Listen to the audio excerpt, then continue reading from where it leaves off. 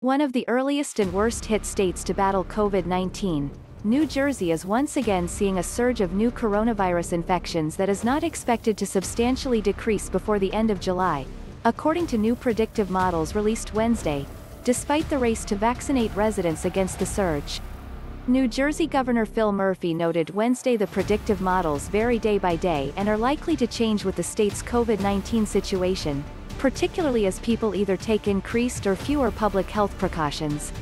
While he did not rule it out, the Democratic governor suggested during a press briefing he was unlikely to reimpose restrictions in the state that have been rolled back despite the increase in cases.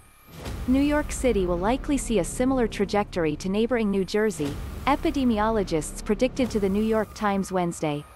Experts projected the city would likely continue to record approximately 4,000 daily cases through at least mid-May, despite rising vaccination rates 0.32.7%. That's the percentage of New Jersey residents that have received at least one COVID-19 vaccine dose as of Wednesday, according to Murphy, the eighth highest percentage of any state. Nationally, approximately 29.4% of Americans, 37.7% of those over age 18, have received at least one dose, according to the CDC.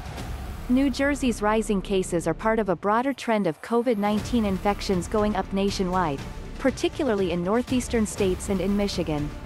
The increase comes as governors have rolled back restrictions, and, in some cases, dropped them entirely, despite increased travel over spring break and as more transmissible coronavirus variants spread.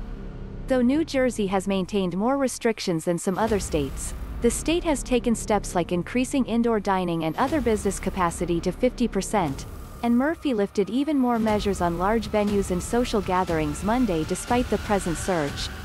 Public health officials had advised governors against rolling back restrictions and have warned the new trend of cases increasing nationwide could lead to a fourth surge of cases, despite vaccine distribution substantially expanding across the country. CDC Director Dr. Rochelle Walensky warned Monday she feels a sense of impending doom, but governors have so far not taken steps to reimpose restrictions. Whitmer and other governors justify reopenings despite Biden and CDC warning of COVID-19 surge. Forbes, CDC chief warns of impending doom as COVID-19 cases, hospitalizations and deaths all rise. Forbes. Cases are rising again in the U.S. for these two main reasons, Fauci says. Forbes, N. J's new COVID surge may not peak until May under worst-case scenario, models predict. NJ.com. The new normal in NY.